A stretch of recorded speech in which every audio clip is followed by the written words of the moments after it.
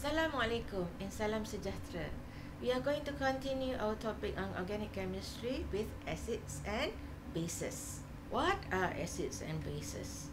There are a few definitions, and one of the definitions that we are going to look at is from Bronsted and Lowry. A Bronsted-Lowry acid is a proton donor, and a Bronsted-Lowry base is a proton acceptor. A proton is a hydrogen ion. And looking at the table given in figure 2.1, we can see a few examples of Bronsted-Lowry acids and bases. Inorganic acids we can see are like HCl, H2SO4, HSO4-, H2O, and H3O+. Organic acids are like acetic acid or citric acids. A base, a Bronsted-Lowry base, can also include water, ammonia, the hydroxide ion, and also the NH2 ion. And the organic base are, for example, methylamine, methoxide, acetone, and ethylene. As we can see, all Bronsted-Lowry acids contain a proton, and the net charge may be 0, plus 1, or minus 1. All Bronsted-Lowry bases contain a lone pair of electrons or a pi bond. The net charge may also be 0 or a negative charge. Some molecules contain both hydrogen atoms and also lone pairs, and thus can act either as acids or bases, depending on the particular reaction. An example is the addictive pain reliever morphine. Okay, we can see at the HO side, where we have the hydrogen and the oxygen, that is where the hydroxide group is. The lone pair on the oxygen will pose as the basic sites, and also all the pi bonds in the ring. The acidic sites are where you have your hydrogen atoms. So the hydroxide bonds make morphine an acid. The lone pairs and pi bonds make morphine a base. How do reactions of Bronsted-Lowry acids and bases occur?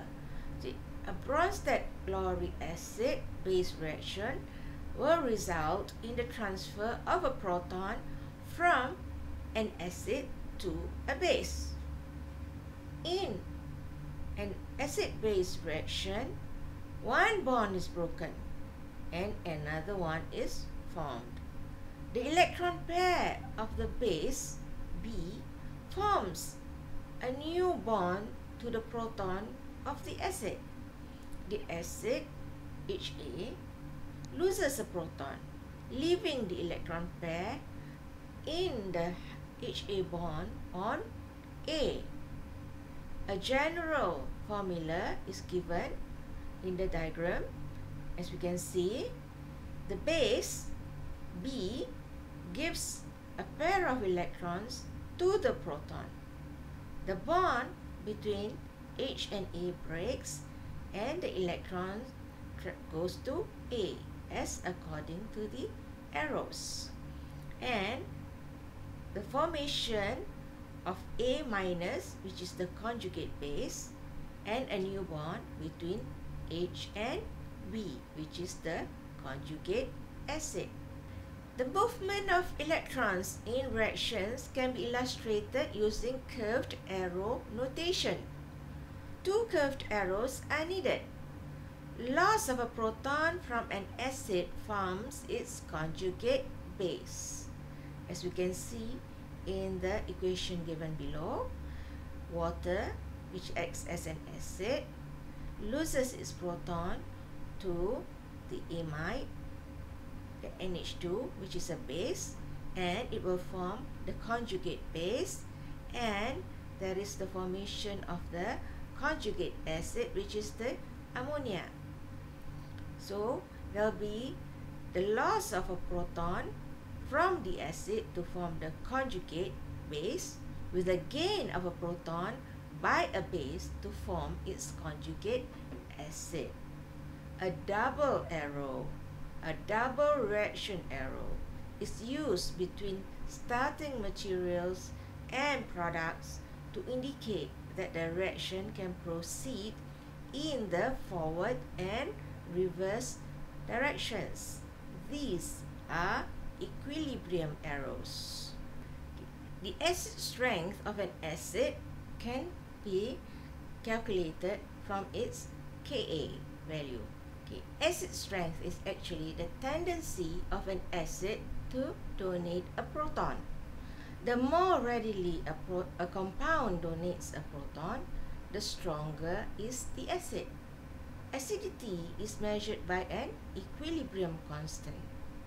When a bronze-telluric acid, Ha, is dissolved in water, an acid-base reaction occurs, and an equilibrium constant can be written for this reaction. Looking at the equation given, we see acid, Ha, and water, which is now a base. The lone pair from water is given to the proton in the acid, and the electron pair between the hydrogen and A is given to the A. A forms the conjugate base, and now water, after gaining the proton, will form the hydronium ion, which is also the conjugate acid. And we can calculate out the equilibrium constant, KEQ, by using this equation, where the products is divided by the starting materials. The products are the hydronium ion and the concentration of the conjugate base, divided by the concentration of Ha and water. The concentration of the solvent water is essentially constant. The equation, which is the equilibrium constant, also known as the acidity constant, Ka, can be defined. Ka is equals to the concentration of water times the equilibrium constant, which is equals to the concentration of your products divided by the concentration of the acid. And it is generally more convenient when describing an acid strength to use pKa. And pKa values are actually the negative log of the Ka value. We can see in the table given, Ka values of typical organic acids will start from 10 to the power of minus 5 to 10 to the power of minus 50. The larger the number, the stronger is the acid. The smaller the number, the weaker is the acid. So, since pKa is the negative log of Ka, pKa values of typical organic acids will be from positive 5 to positive 50. So the smaller number, the stronger is the acid for the pKa values. The larger the number, the weaker is the acid. The following table shows the pKa values of acids and the conjugate base. So when the stronger is the acid, the weaker is the conjugate base. Since HCl is a very strong acid, its conjugate base is the weakest. And for methane, the CH bond, the hydrogen in methane, has a pKa value of 50, showing that it is a very weak acid. Therefore, its conjugate base, CH3 minus, is a very strong base. Okay, now we are going to look at factors that determine the acid strength. Anything that stabilizes a conjugate base makes the starting acid more acidic. 4 factors affect the acidity of the acid. These are 1. Element effects, 2. Inductive effects, 3. Resonance effects, and 4. Hybridization effects. So, to compare the acidity of any two acids, first of all, we need to always draw the conjugate bases. And then we determine which conjugate base is more stable. The more stable the conjugate base, the more acidic is the acid. Okay, the first factor that determines acid strength is the element present in the acid. Across a row of the periodic table, the acidity of the acid will increase with the increase in the electronegativity of the element. Let's look at the second period of the periodic table. We will have carbon, nitrogen, oxygen, and fluorine. When these elements are bonded to hydrogen, the bond between, as we can see, between carbon and hydrogen, the pKa value is 50, whereas between nitrogen and hydrogen, the pKa value is 38. For oxygen hydrogen, it's 16, and hydrogen fluorine, it is 3.2.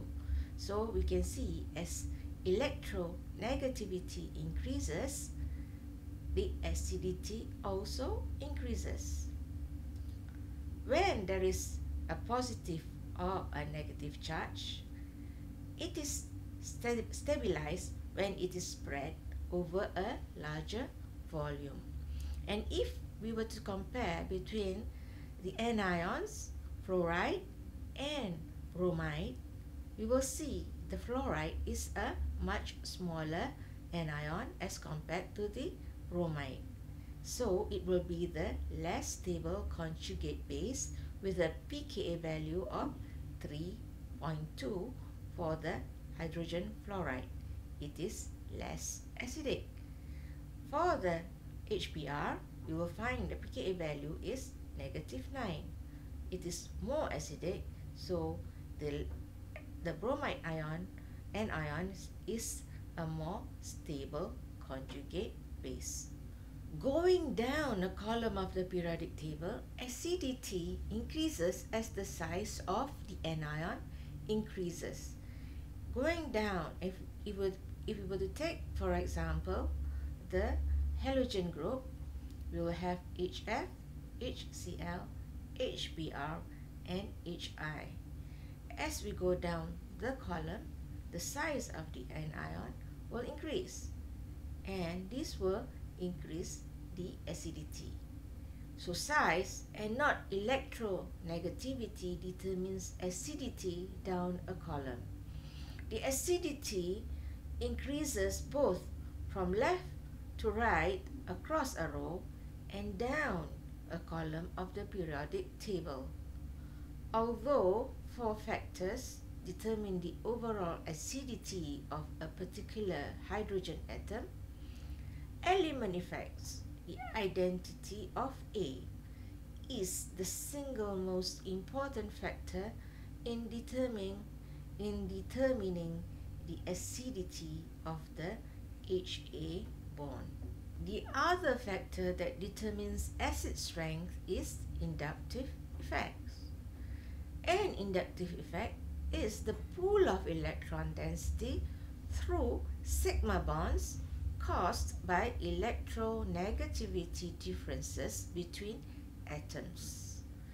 In the example below, we can compare the acidities of ethanol and 2,2,2-trifluoroethanol. We note that the latter is more acidic than the former.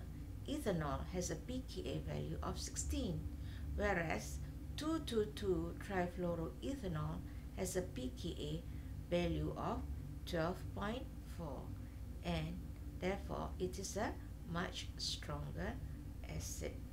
Why is 2,2,2-trifluoroethanol more acidic than ethanol? Now, if we were to compare both the conjugate bases, for the ethoxide ion, there is no additional electronegative atoms to stabilize the conjugate base.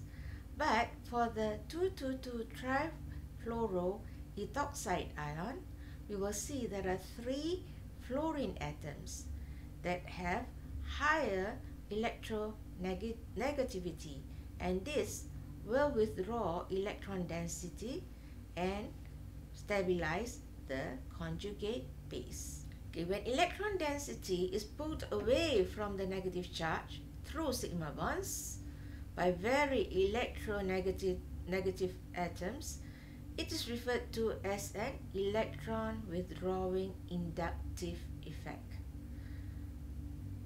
More electronegative atoms stabilizes regions of high electron density by an electron withdrawing inductive effect.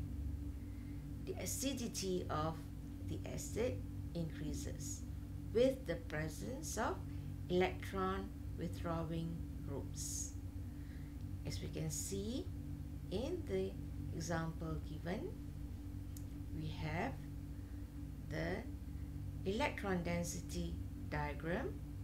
The dark red of the oxygen atom indicates a region of high electron density. But in the trifluoroethoxide anion, the oxygen atom is yellow, indicating that it is less electron rich. The third factor that influences acidity is resonance effect. Now, in order to see this resonance effect, we compare 2 compounds, ethanol and acetic acid. Ethanol has a pKa value of 16, whereas acetic acid has a pKa value of 4.8, and acetic acid is the stronger acid.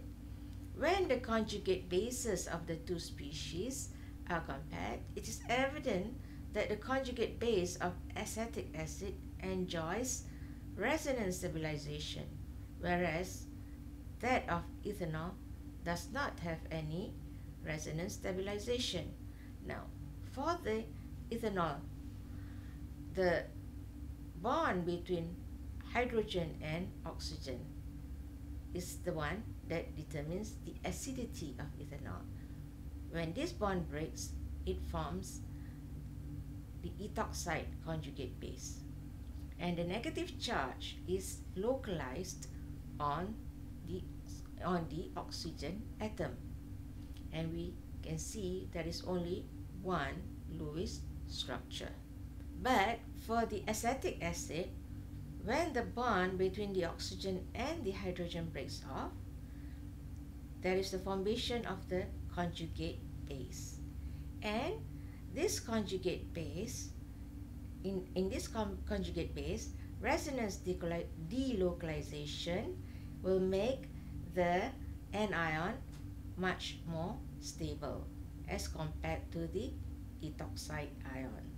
And since the conjugate base is more stable, with the presence of 2 resonance structures, it is the acetic acid is the stronger acid. The negative charge now in this conjugate base, in the acetic anion, can be delocalized on 2 oxygen atoms, and this is what we call resonance stabilized conjugate base. We can recognize resonance effect by looking at the electron density of both the conjugate bases. In the ethoxide ion, we can see the negative charge is concentrated on a single oxygen atom, making the anion less stable. Whereas in the acetate, we we see the negative charge is delocalized over both the oxygen atoms, and this will make the anion more stable. The final factor that affects acidity is the hybridization of the element. So let us consider relative acidities of three different compounds containing the CH bonds. We can see we have ethane, ethylene, and acetylene. The weakest acid is ethane with a pK value of 50, whereas ethylene has a pKa value of 44 and acetylene has a pKa value of 25. The higher the percentage of S character of the hybrid orbital, the closer the lone pair is held to the nucleus, and the more stable is the conjugate base. And since the conjugate base is more stable, the acidity also increases. So let us see now, how does hybridization affects the strength of the acid. Let us look at the anions or the conjugate bases resulting when the proton leaves. For the ethane, the anion that is produced has a lone pair on a CH2 carbon, and this CH2 carbon is sp3 hybridized. Since it is sp3 hybridized, it has 25% S character. For the ethylene, the carbon that has the negative charge is an sp2 hybridized carbon, and sp2 hybridized carbon has 33% S character. For the acetylene, when the proton leaves, the resulting acetylide anion, the carbon that has the negative charge is an sp carbon, and sp carbon has 50% S character. So increasing S character will increase the stability of the resulting anion. So we can see, let us look at the diagram below where we show the density, the electron density of the anions, for the anions. For the ethane, we can see the electron density when the hydrogen leaves is higher as compared to the acetylene anion and the ethylene anion.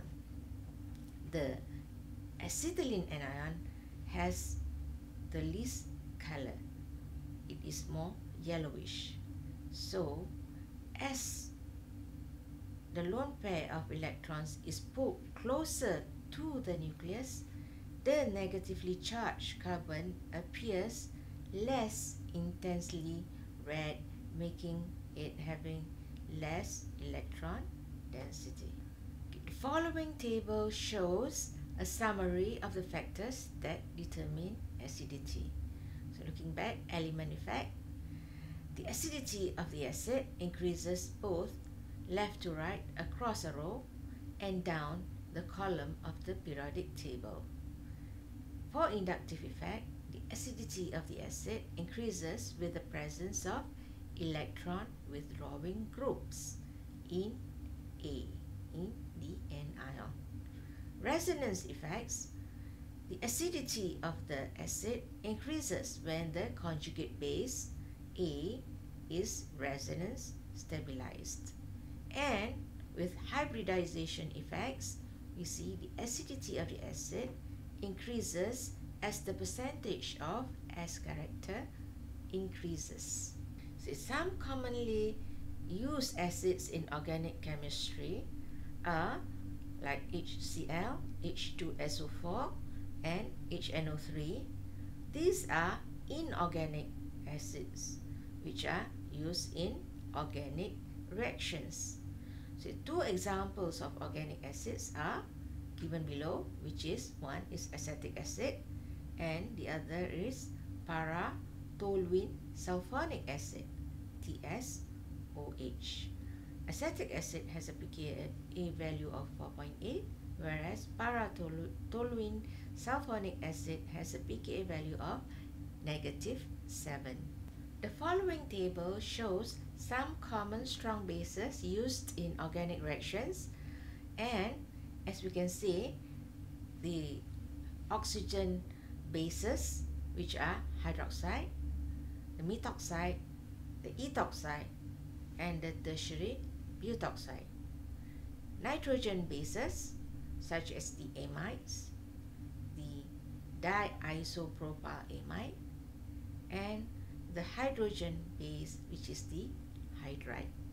As a summary, it should be noted that strong bases have weak conjugate acids with high pKa values, usually more than 12. Strong bases have a net negative charge, but not all negatively charged species are strong bases. For example, all the halides. None of the halides, that is the fluoride, the chloride, the bromide, and the iodide, they are all not strong bases. And carbon ions, which are negatively charged carbon atoms, are especially strong bases. A common example is butyl lithium. Two other weaker organic bases are triethylamine and pyridine. Acids and bases can also be defined as using the Lewis definition. The Lewis definition of acids and bases is more general than the Bronsted-Lowry definition. A Lewis acid is a compound that is an electron pair acceptor, whereas a Lewis base is a compound that is an electron pair donor. Lewis bases are structurally same as Bronsted-Lowry bases. Both have available electron pairs, which is a lone pair or an electron pair in a pi bond. Bronsted-Lowry, for a Bronsted-Lowry definition of a base, is one that donates this electron pair to a proton, but a Lewis base donates this electron pair to anything that is electron deficient. For example, we look at the given hydroxide is a Lewis base. So is the methanol. The oxygen atom has two electron pairs, and ethylene has electron pairs in the pi bond. These are electron pairs that are available to be donated, and they will act as Lewis bases. A Lewis acid must be able to accept an electron pair. All Bronsted-Lowry acids are Lewis acids, but the reverse is not necessarily true. Any species that is electron deficient and capable of accepting an electron pair is also a Lewis acid.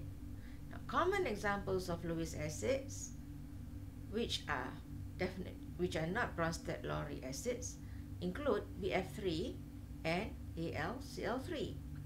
These compounds contain elements in group 3A of the periodic table, and they can all accept an electron pair because they do not have filled valence shells electrons. We can see examples of Lewis acids, water, methanol. These compounds are both Bronsted-Lewis acids and Lewis acids. For BF3 and AlCl3, these compounds are only Lewis acids. In a Lewis acid-base reaction, a Lewis base donates an electron pair to a Lewis acid.